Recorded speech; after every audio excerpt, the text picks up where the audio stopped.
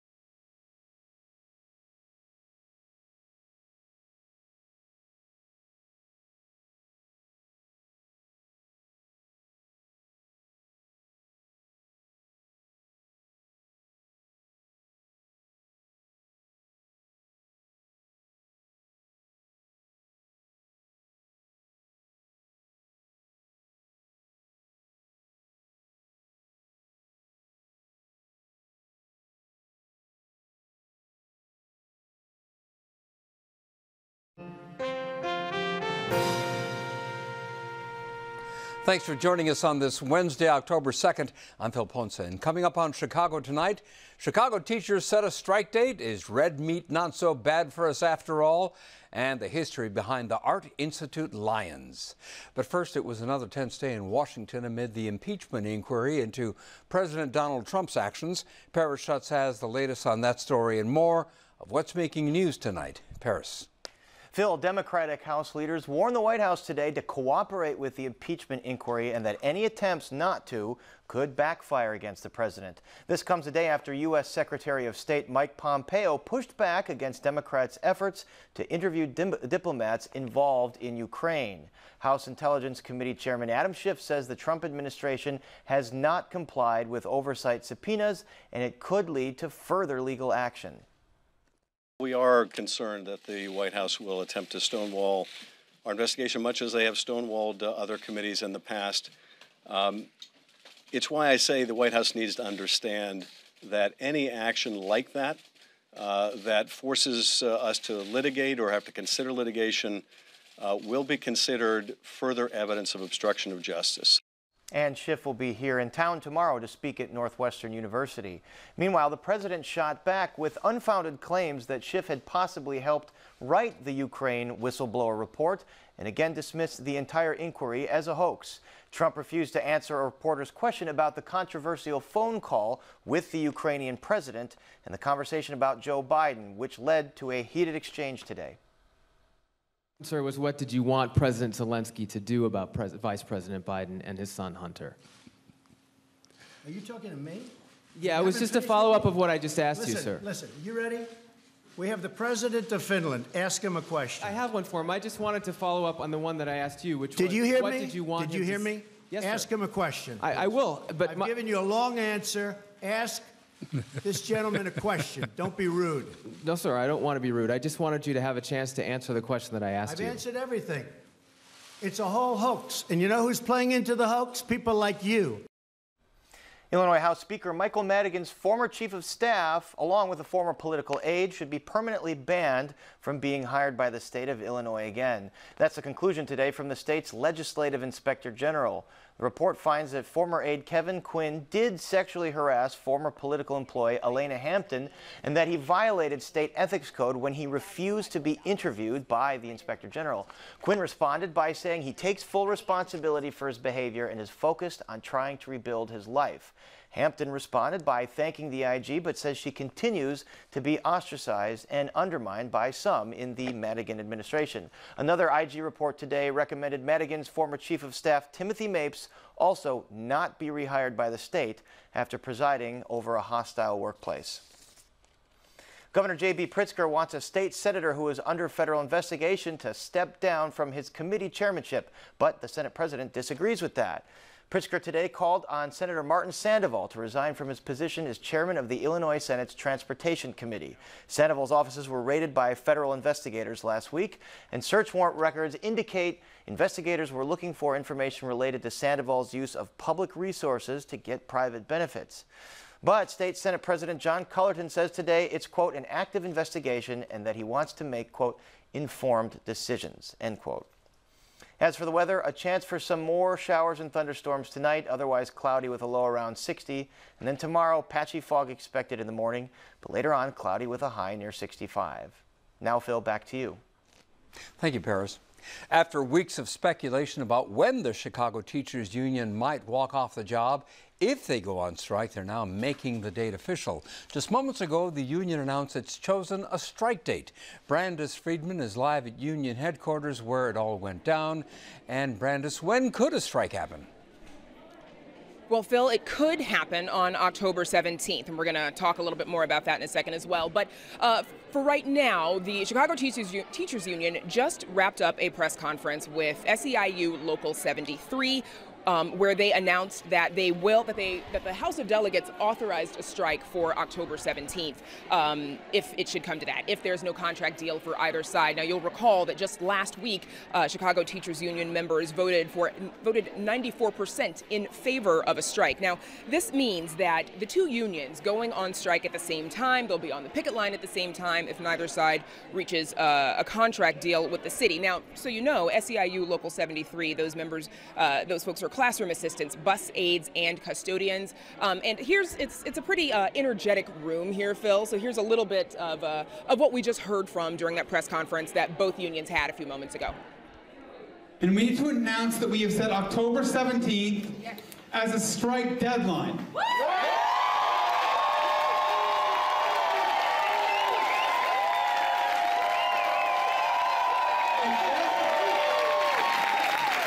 And if we have not achieved a fair contract settlement by that time, if we have not achieved a fair contract settlement that addresses our working conditions, our pay, and other critical issues to the students and the parents of the city of Chicago, our union will be on strike. Yeah!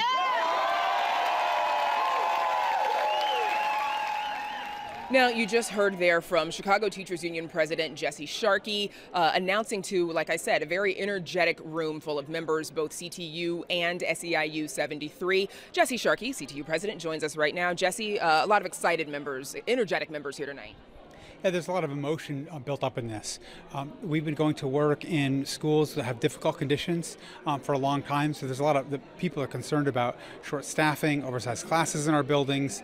A lot of people in SEIU 73 feel disrespected by the kind of conditions and the pay levels that they work under.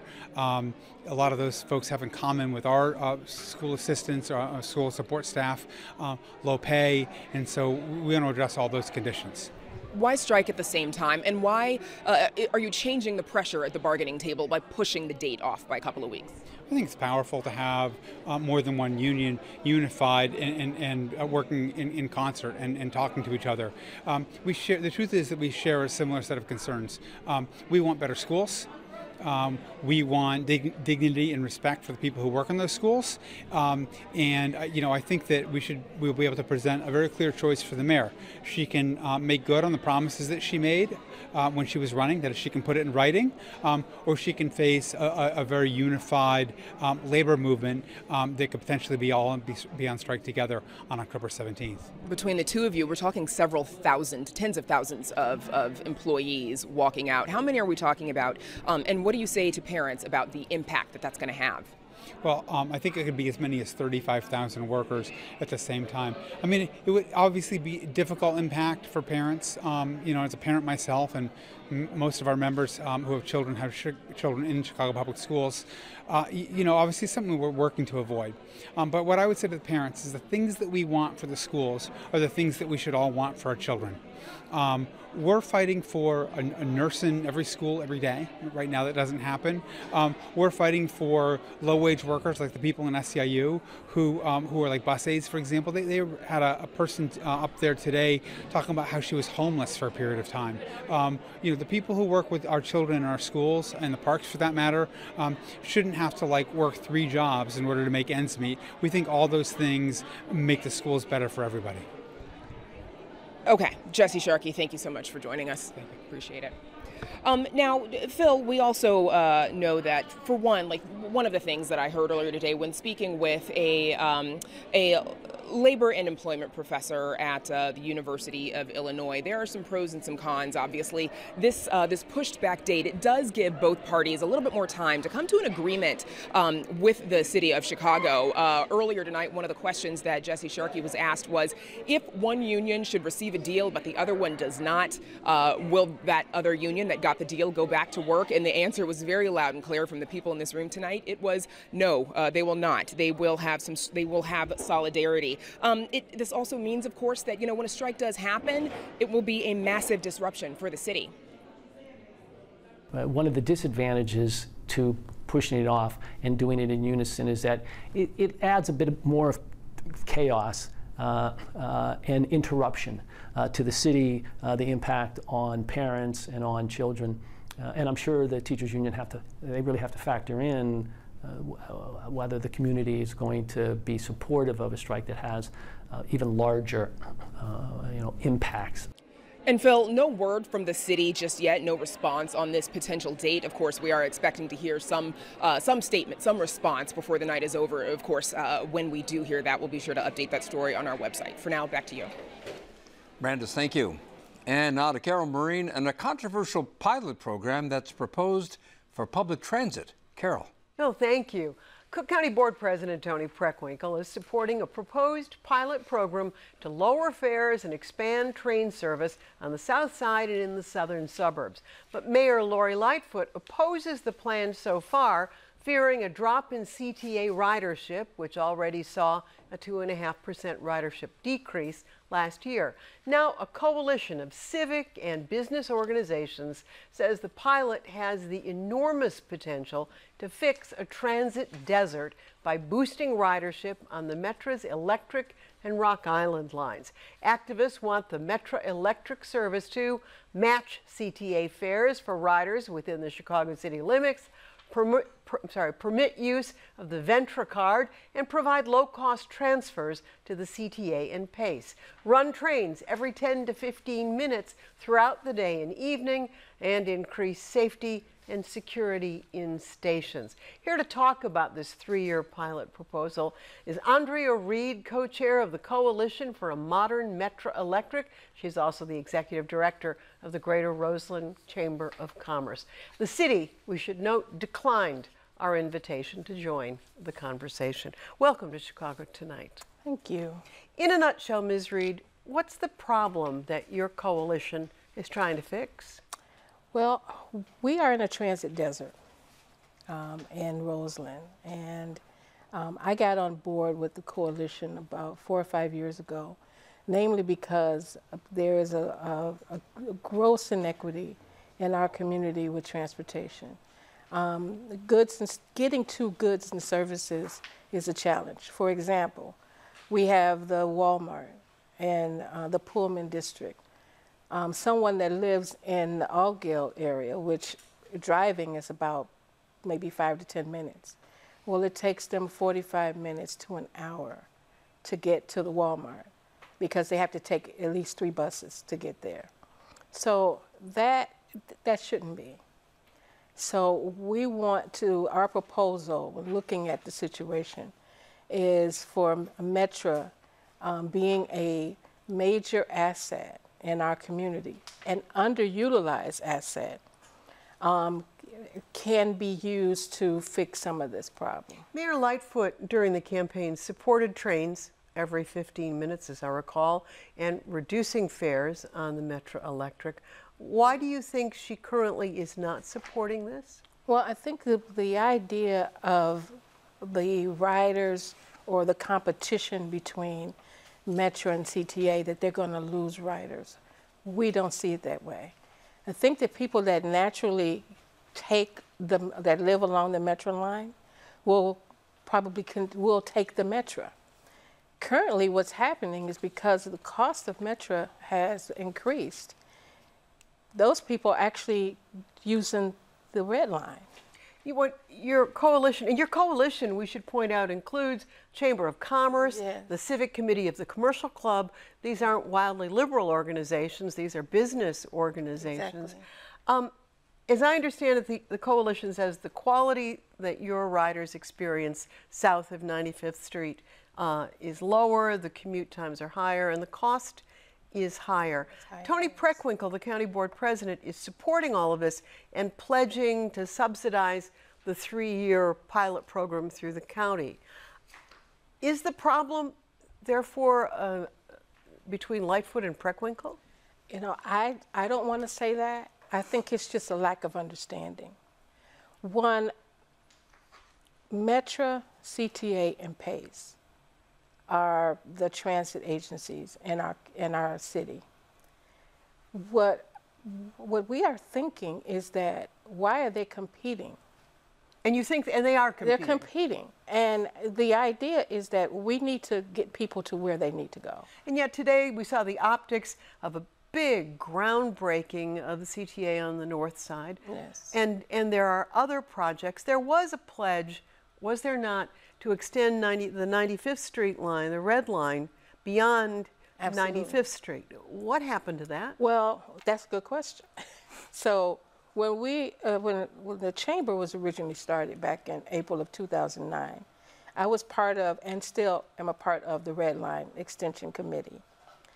The project was to be completed in 2016. Well, it's 2019, almost 2020.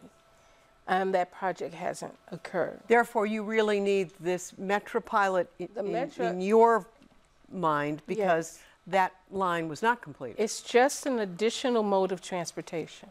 So when we compare, you look north of us, you have the brown line, the purple line, the pink line, and I jokingly say a line for a line. We keep getting pointed to, well, you have the red line and it goes to 95th Street. But you know, there is life form beyond 95th Street. And these people need to have equitable transportation to get to goods and services. We also look at this as a quality of life issue. We regret that the mayor's people didn't send a spokesperson, but let me ask you, have you talked to the mayor or to her people about this? We are aggressively seeking to meet with the mayor. But you have not yet? We haven't been able to get that appointment yet, but we are working other avenues to make that happen. And I think it's just a matter of understanding. We're not saying that this is the wind-all. I mean, we don't have a crystal ball. We certainly don't have the money to guarantee that this will work. But the bonus in this is that Tony Preckwinkle and Cook County has offered to provide $30 million to cover any shortfall of any lost revenue for the next 3 years. So what is there to lose? And I don't know if they really understand that. And we need to clearly think about also is that the riders that would take the Metra are currently taking the CTA because the cost of the Metra is too expensive. And people are bypassing that, not only because of the cost of taking the Metra, but currently in some cases, the stations are just not safe. And so we've been working with Metra to get them to improve the conditions of the stations, which they have agreed to do. They've allocated $90 million to improve the stations. And with cameras, with security, and just to improve aesthetically those stations.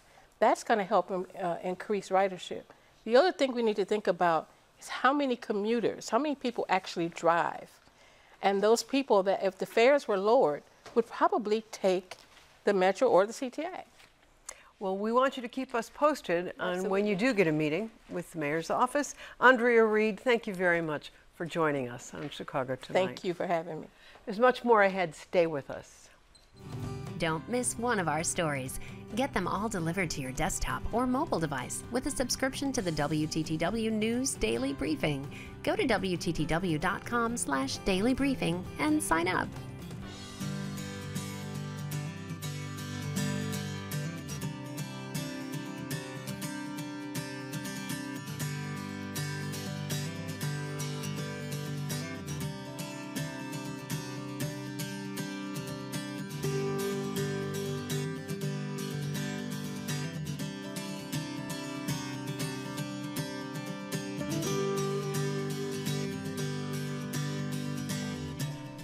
Still to come on Chicago Tonight, our spotlight team on the state watchdog's just released investigation into sexual harassment. A new study that claims the health risks of red and processed meat are minimal. It faces pushback from scientists. Author Naomi Klein on the need for a radical re-envisioning of society to fight climate change. Personal belongings of Vivian Maier, plus an update on her photos joining a university collection. Jeffrey Bear on one of Chicago's most famous examples of public art in this week's Ask Jeffrey. But first, some of today's top business headlines from Crain's. Here's Ann Dwyer. Phil, the lovable losers aren't as popular as they used to be, at least if TV ratings are any guide. 2 back-to-back end-of-season collapses helped drive down TV ratings for the Chicago Cubs' 2019 season. The team's ratings dropped to a 4.13 local share from 4.38 in 2018, representing nearly a 6% dip year over year in Chicago viewership. That's according to AC Nielsen data obtained today by Crain's. The 2019 ratings are the lowest the team has seen since 2017. The question now is whether declining viewership and disappointing on-field performance will complicate the Cubs' efforts to launch a new and exclusive Cub-centric TV channel. Negotiations over who will carry the new cable outlet, which is expected to debut in February, remain ongoing. Meanwhile, Roosevelt University and Robert Morris University say they intend to merge, a move that could shore up the 2 small private schools at a time when institutions in that sector are facing intense financial pressure. If the deal does go through, Roosevelt University's name would be preserved, and the 1,800 students now enrolled at Robert Morris University would be added to Roosevelt's approximately 3,600 student roster. And finally, Chicago real estate developer Sterling Bay is picking up another property near its planned Lincoln Yards mega project.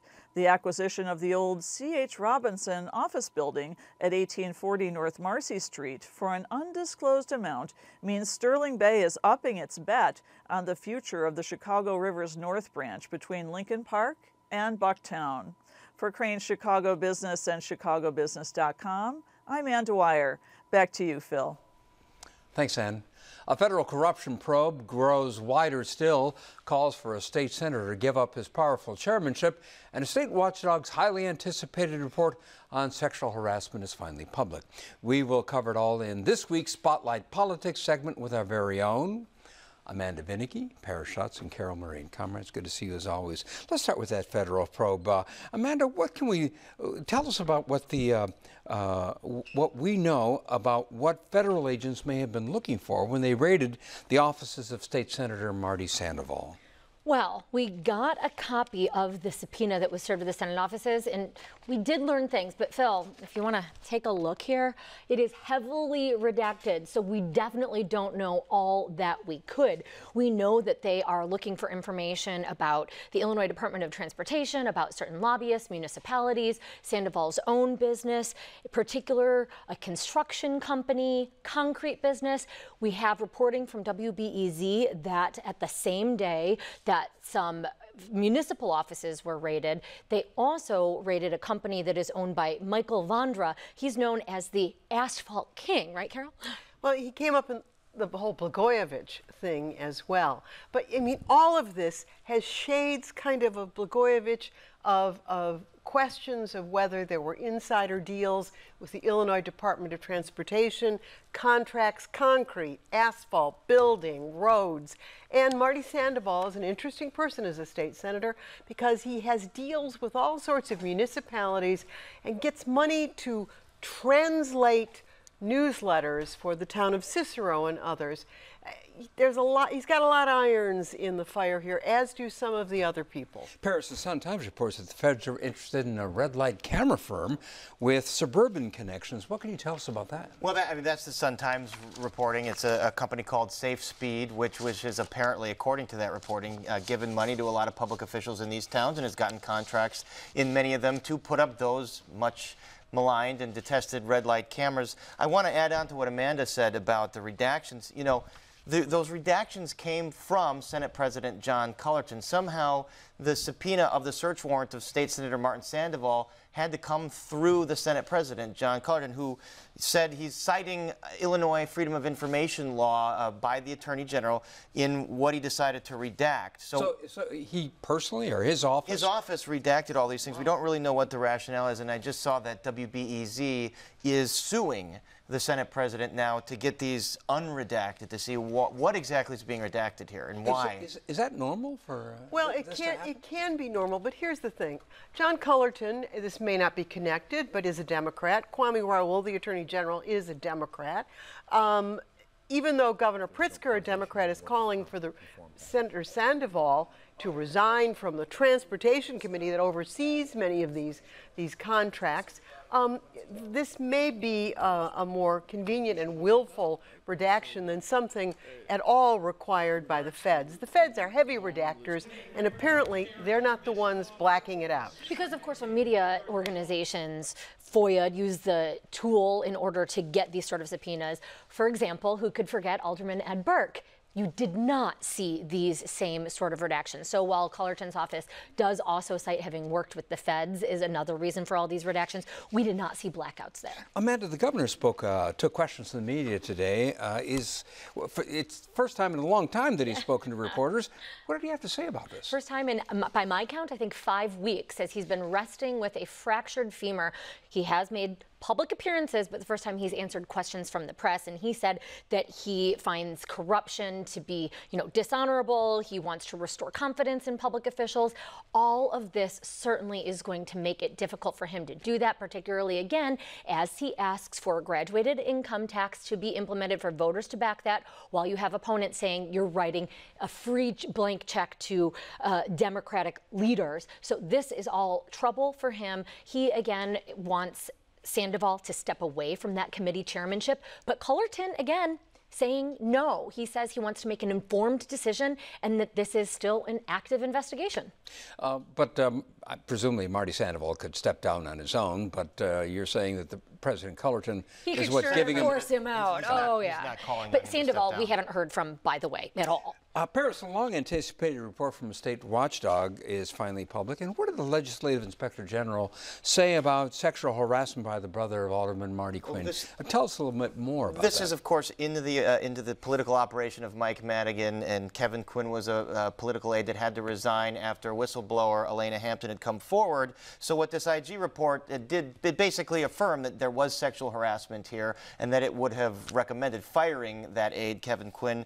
It didn't say that he violated the state's sexual harassment statute because the statute that's currently on the books did not exist then. It was put on the books after this whole imbroglio. It does say, because of it, it does say that Mr. Quinn did violate the ethics ordinance by not sitting down and doing an interview with the IG. So he basically turned the IG away when the IG came to try and interview him. And it also says Tim Mapes, a former Madigan chief of staff, should not be rehired by the state either. He presided over a hostile workplace. Carol, is the speaker implicated in any way in the regarding Tim Mapes or? Well, let's be clear. These were Madigan's bully boys. I mean, anybody who walked around the Capitol knows that. Amanda knows that. We all know that. They were his enforcers. They had swagger. And the fact of the matter is that if Madigan didn't know, then there's something wrong with his leadership ability to not know. So is he implicated? I think by extension, he's the boss. He's the boss. Carol, let me stick with you for a second. Mayor Lightfoot campaigned as a reformer, but she has hired former Alderman John Arena, who was one of her first supporters. Is she playing with her good government mantle? Well, you know, John Arena is viewed as a progressive, and so he's in alignment with an awful lot of her views. But this is a time-honored tradition. You lose an election, whether you're Rahm Emanuel's people or Rich Daley's people or now Lori Lightfoot's people, we'll find a place for you. Alderman Arena lost his election. Now, this job is going to pay him more than what he made as an alderman. He's going to be a top advisor to the planning commissioner. Arena lost his election because he had pushed for an affordable housing project in his ward that a lot of the residents didn't want. So, you know, it seems like his priorities do align with what Mayor Lightfoot wants to do with housing. But Arena was not a popular alderman among his cohorts. He was seen as kind of difficult to get along with, so we'll see if it fares any better now. That's where we'll have to leave it. Sorry, Amanda. We're out of time. Next time I'll get you. Thank you, Amanda, Paris, and Carol. And we are back with a new study on red meat and its surprising findings right after this. Chicago Tonight is made possible in part through the generous support of the Julius Frankel Foundation.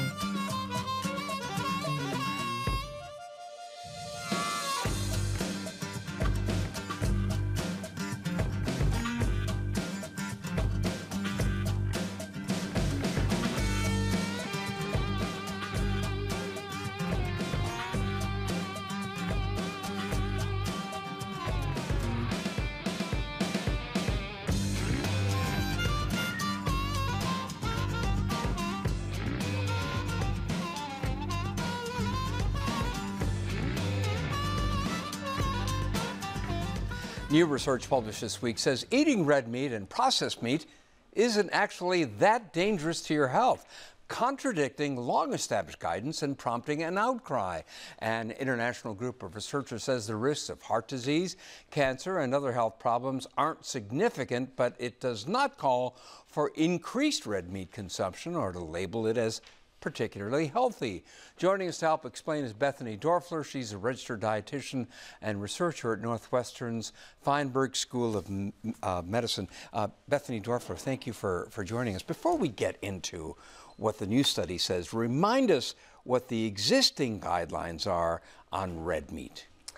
The recommendations from the U.S. Dietary Guidelines are also consistent with recommendations from many other organizations, like the American Diabetes Association, the American Cancer Institute, the World Health Organization are all very consistent with their messaging that individuals, in order to reduce their chronic disease risk, need to reduce the amount of red and processed meats they eat, and in replacement of that red meat, they need to increase the amount of plants that they have in their diet. So summarize what this report says. So this report is saying that the amount of meat that individuals are eating right now is low risk enough that we may not need to be so aggressive about our guidelines or our suggestions to reduce meat even further.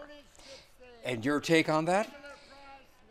I don't want people to perceive this one paper that has come out as the suggestion that they can eat whatever they want or be lax about their lifestyle overall.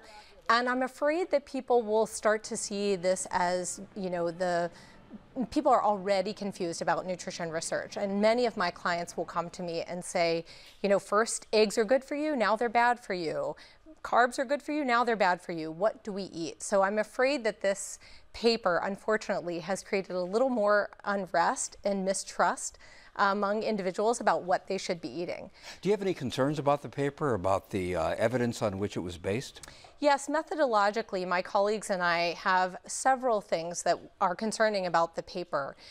Some things that it's really easy for people to overlook, considering some of the other guidelines that we're afraid that they will just simply start to, you know, to drop. One of those things is that this paper did not look at global nutrition data. It really focused on 5 papers. And when you look at dietary guidelines, World Health Organization guidelines, those really consider global research studies. So they're really pulling from a larger pool of nutrition studies. The other thing is that we don't have a lot of studies specifically looking at reducing red meat. So some of the studies that they were looking at were actually on low-fat diets or eating more fruits and vegetables, and they were extrapolating the data a little to infer about red meat intake. So how would you describe, from your perspective, what the reaction to this report is in the larger medical community, people in your profession, people concerned with nutrition? I think many of us feel the same way, that this one study does not replace the decades worth of thousands of papers that we have that really consistently show that not only reducing your red meat consumption is helpful when it comes to reducing cardiovascular disease, diabetes risk, but also very specifically reducing red meat and replacing it with more plant-based proteins does something very unique in your body. It helps to reduce LDL or bad cholesterol. It helps to improve the way that your body handles insulin and blood sugar levels. So it's very important. This study did not say, and the guidelines also do not say in general, don't eat meat at all. The guidelines are pretty clear that we want people reducing meat. We want animal proteins to be less than 1/3 of their plate. And the other 2/3 of their plate should really be made up of a variety of plants, legumes, whole grains, and fruits. So how much red meat or processed meat does the average American consume? So on average, the suggestion has been for Americans to not exceed 3 to 3.5 servings per week, which is about 15, 16 ounces in a week. And you have some variability there. Some Americans are eating much more than that. That's really not very much. I mean, if you have a large steak or a large hamburger, that's quite a bit right there. It could arguably be 1, maybe 2 restaurant meals of red meat in the course of the week. But when you start to consider that things like pork also count as red and processed meats, and you start to think about the way Americans eat sausage on their breakfast sandwiches or bacon on their salads, you can see that there are some Americans that are really arguably eating red and processed meats at almost every meal. So should anyone loosen or reassess their own dietary habits as a result of this report?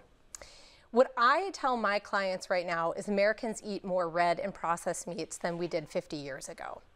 And there is more striking evidence than ever that including more plants, especially to box out some of those red and processed meats, offers us particular prevention when it comes to really every chronic disease. And so I tell people, don't lose your focus on reducing red and processed meats in your diet and continue to be focused on increasing more plants. You just alluded to this a minute ago, but what do you tell folks who see headlines about butter is bad for you? Oh no, butter's good for you. Right. Now this with having to do with red meat, and there have been other stories along those same lines too.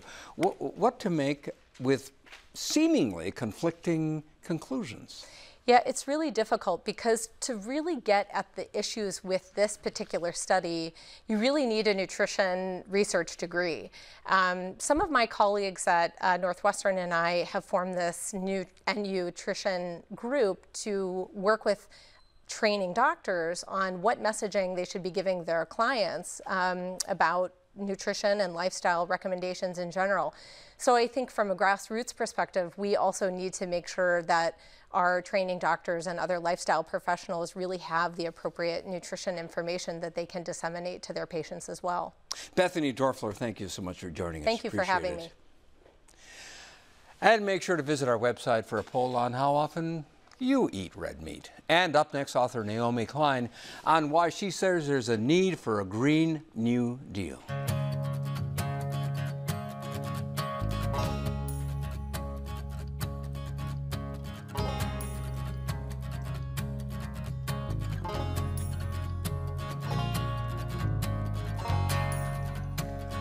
Over the past year, a term new to many Americans has entered the political lexicon, the Green New Deal. Inspired by President Franklin Roosevelt's Depression-era programs, the plan proposes a wide-ranging and what some might call radical new vision of society in order to fight climate change. One early advocate of a Green New Deal was author Naomi Klein. Now her ideas are outlined in a new book called On Fire, the burning case for a Green New Deal. And Naomi Klein joins us now. Welcome back to Chicago Tonight. So this is a term that's been used quite a bit recently, alluded to, and yet it seems to have different iterations or different shadings. How do you describe it? Well, the way I describe it is it's an approach to the climate crisis that recognizes that we live in a time of multiple and overlapping crises. So yes, we have an urgent ecological crisis, and scientists have told us that we have just a little bit more than a decade to cut global greenhouse gas emissions in half.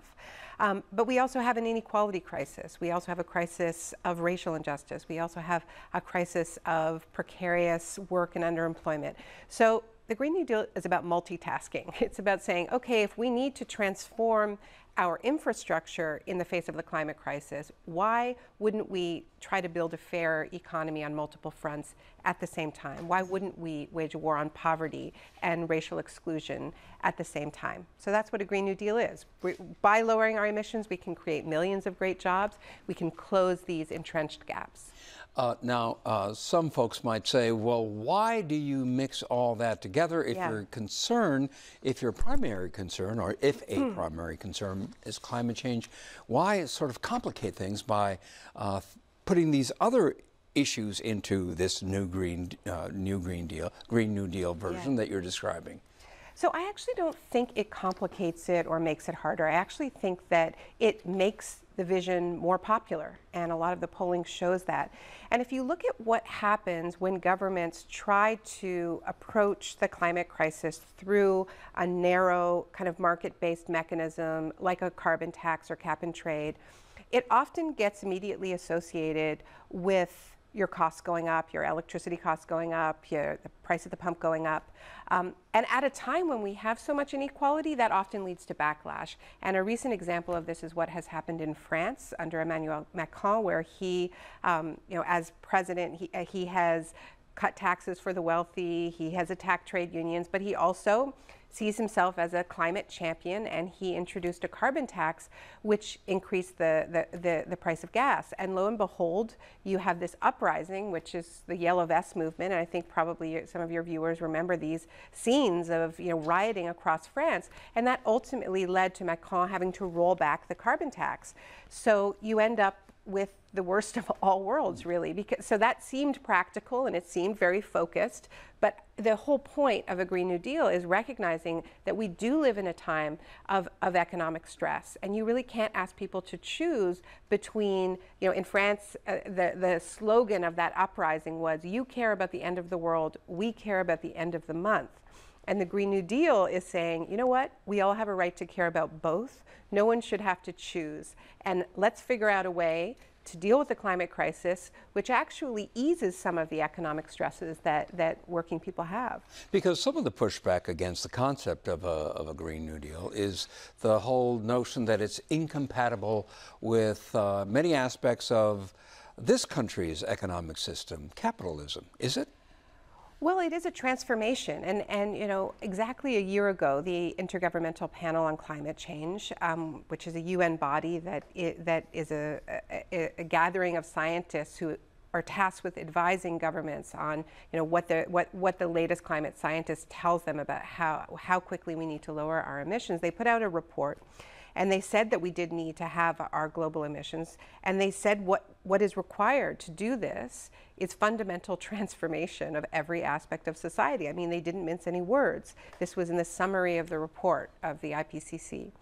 And so it does require transformation. And I think the point of calling it a Green New Deal is to hearken back to the original New Deal and a time when this country did embrace transformative change, really change the mix of its economy in the face of a great crisis. In the case of the original New Deal, it was, of course, the Great Depression, but also the Dust Bowl. You had a twin ecological and economic crisis. And it wasn't a single policy. It was Social Security, unemployment insurance, breaking up the banks, the Civilian Conservation Corps, which planted more than 2 billion trees, all kinds of programs that provided direct relief to families, also a renaissance of funding for the arts. That was the New Deal, and much, much, much more. The problem with the original New Deal is that many people were excluded. African American workers were excluded, domestic workers were excluded, agricultural workers were excluded. And so this can't just be about painting the original New Deal green. We also need to close the gaps that were opened up in that era, or at least entrenched in that era. And yet, and notwithstanding the fact that some of those groups were excluded, as you just mentioned, there was still a sense of urgency because the impact of the Depression was pretty clear for people to see. Absolutely. What do you say to folks who still don't sense that climate change is a real issue for them? Well, first of all, we are seeing a huge shift in the polling just in this past year, where it used to be that you had this pretty clear divide between Republican voters and Democratic voters about whether or not there was even a recognition that climate change was real and that humans were causing it. Now a clear majority of Americans recognize that climate change is real and that, that humans are the cause, but much more significant than that shift is a shift in the urgency that Americans feel about climate change. It used to be that even among Democrats who said, yes, I care about climate change, yes, I know that humans are causing it, if you asked them to rank various issues in order of importance, climate change would come in like 19th or 20th. In the latest polling, climate change is rivaling healthcare as a top priority for Democratic voters going into the primaries, and it's simply because a great many Americans now have firsthand experience either with record-breaking storms if they live on the coasts, or flooding if they live in the center of the country, or wildfires if they live in the West. And so this is not a far-off threat for a great many Americans, and this is reflected in the polling. And I think you see it in the fact that many of the contenders to lead the Democratic Party have embraced the Green New Deal because they see this is where the votes are.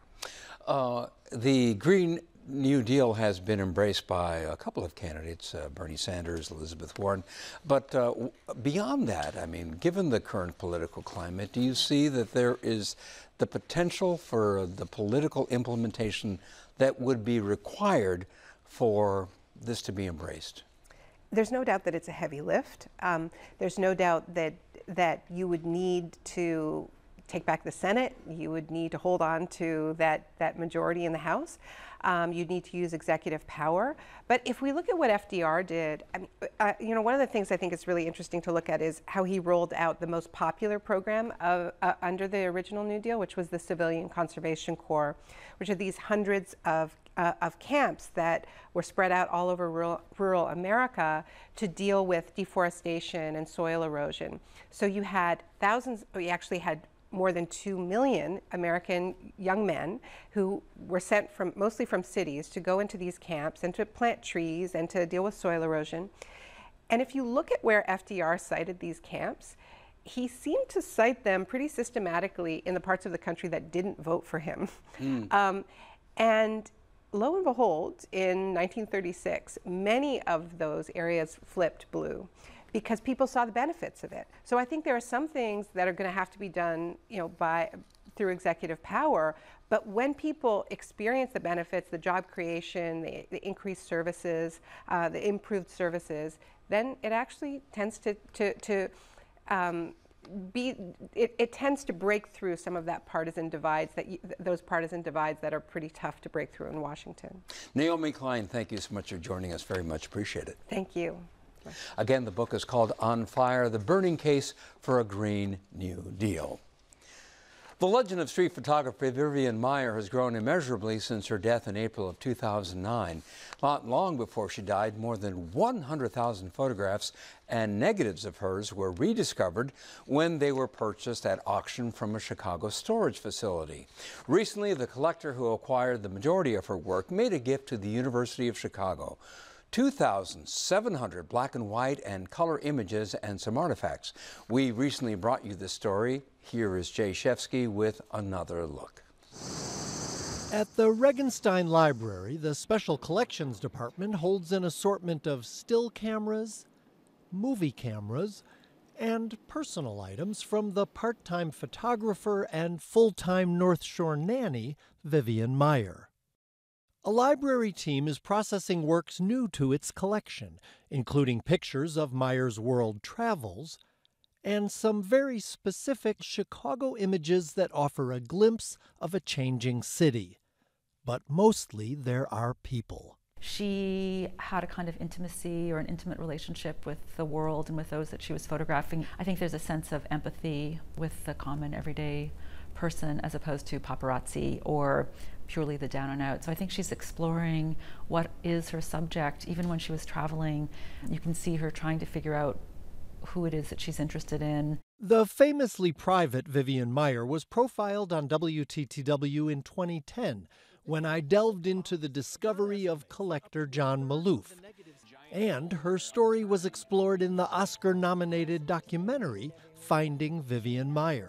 No one knows exactly what her motives were, but looking at the work, it certainly does tell a story about a woman working through the 40s, 50s, 60s, and how she saw the world and how she moved through the world. One also gets a similar sense of what was Chicago, what it meant to be, you know, a woman. I think even today, walking down the street, how one is looked at, how one has certain permission to be able to stare, to be able to make photographs, and that's changed over time with smartphone technology. But she records an era that would otherwise not be visible to us.